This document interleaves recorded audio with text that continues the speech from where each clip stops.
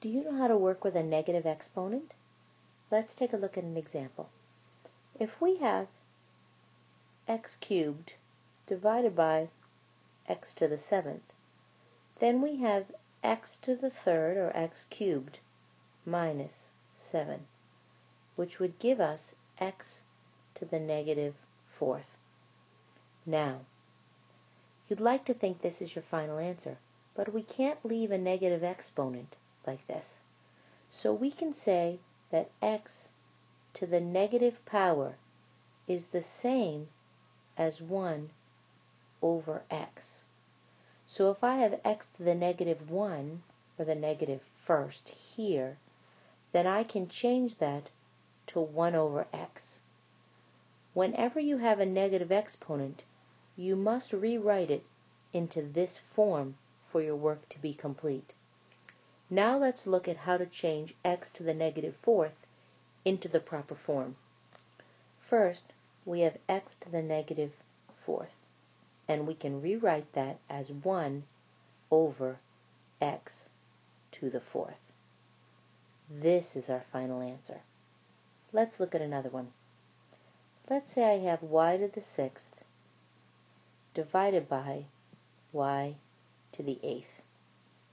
Again, I'm dividing, so I'm going to subtract my exponents. So I have y to the 6th minus 8 equals y to the negative 2. I can't leave it with a negative exponent, so I'm going to put 1 over y squared.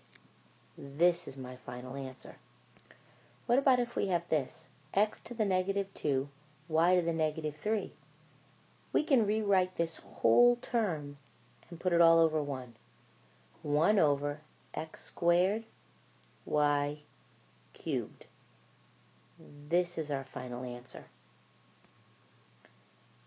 Look at this problem down here.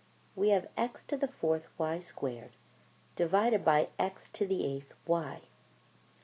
Now, we're going to work with the x's first and then the y's.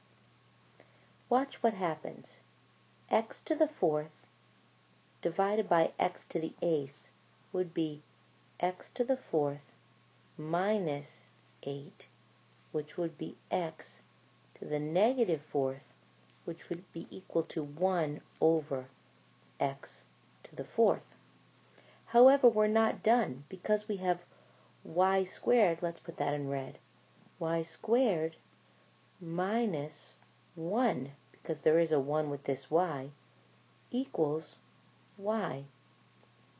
Now, where is this y going to be located? It's going to be located in the numerator, because this is where the greater value is. So we're going to have y here. So if I was going to simplify this, I could write y over x to the 4th. That's a little tricky. Let's look at another one like that.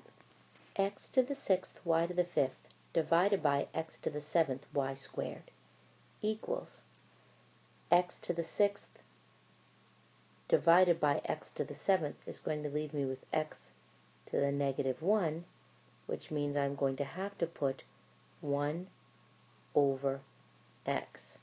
I made this line longer because we have more to go. Y to the 5th divided by y squared, I'm going to subtract these exponents, and I'm going to have y to the 3rd in my numerator. My final answer is y to the 3rd over